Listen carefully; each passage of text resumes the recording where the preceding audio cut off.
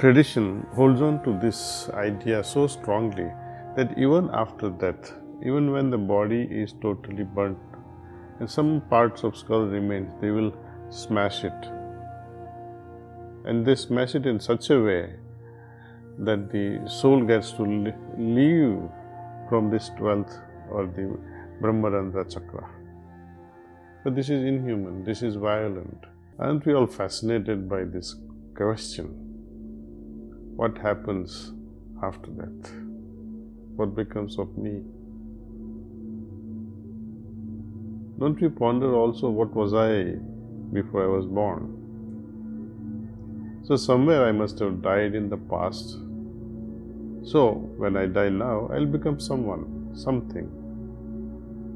And this circle goes on and on and on, unless, of course, this new mechanism which yogis have invented, from their experiences they have claimed that there is a state that is of a liberation or a moksha. And what happens to an individual soul that is liberated? Does it mean he will not be incarnated again? Not really. True liberation is where you have total freedom, absolute freedom of being born again or not. You may choose to be born or you may choose not to be born again. See?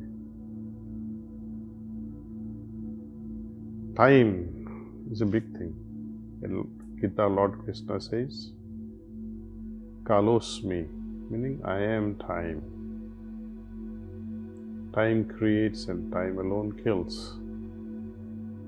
This is the inevitable law of time. What happens at the moment of death? It's worth exploring. When death is about to come, first of all, the element of earth is withdrawn from the basic plexus. We call this plexus as Muladhara chakra. And once this earth element is withdrawn from Muladhara chakra, it moves up to Swadhisthana chakra, hypogastric plexus. This is the place of water element. The earth element is then converted into water. Hands and feet, they become cold. Haven't you felt this when someone is dying? You'll notice that hands and feet will suddenly become cold. This is the dissolution of water. Then, when water is withdrawn from the hypogastric plexus or Swadhisthana chakra and is accumulated here at the solar plexus, in the region of our navel or Nabhi chakra, it then becomes fire. The region above the navel, above, it will become warmer. This is the dissolution of fire. Then the fire is gradually withdrawn and moves upward to cardiac plexus, Anahata or Hridaya chakra, where it meets with air, mixes with air of the heart region. And the whole body, it begins to tremble. This is the dissolution of the air element. After that, the air of the cardiac plexus is withdrawn to the ether element, and it somehow dissolves the element which is present at Kanha chakra or pharyngeal plexus. There, a sound is produced at this Visuddhi chakra. With this sound, once the sound is produced, what happens? The soul takes an exit either through the eyes or through the ears or through mouth, and the eyes are turned backward.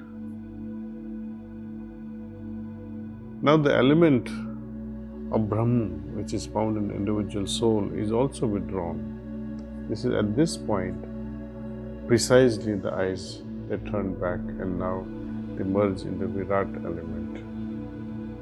If the soul is liberated, then mixing with the Virat element, becomes possible after exiting from Brahmarandra, which is from the back, where generally, you must have seen elderly people of bygone days used to keep a choti or a ponytail on the back.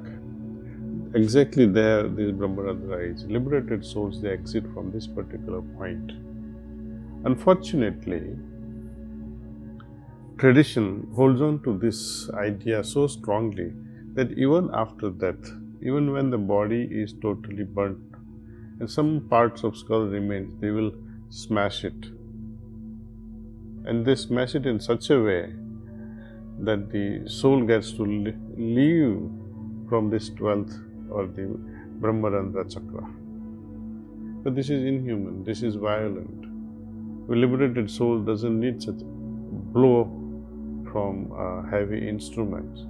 It just evaporates, it just transcends automatically at that very moment of death and mixes or merges with the Virat element. So this is in brief what really happens at the moment of death, and depending upon the vibratory level of our Atman. If it is Sattvic, there too there is a whole spectrum of Sattvikta. If it is Tamasic, there is a spectrum of Tamasikta. And if it is Rajasic, there is also a spectrum. To what extent is it Tamasic or Rajasic or Sattvic? And combination of it all, there is infinite possibilities, and accordingly there are infinite dimensions. So based on the vibratory level of the soul, it will reach out to that dimension which is compatible to that vibration. Nowhere else will it go. The whole process is reversed when we incarnate.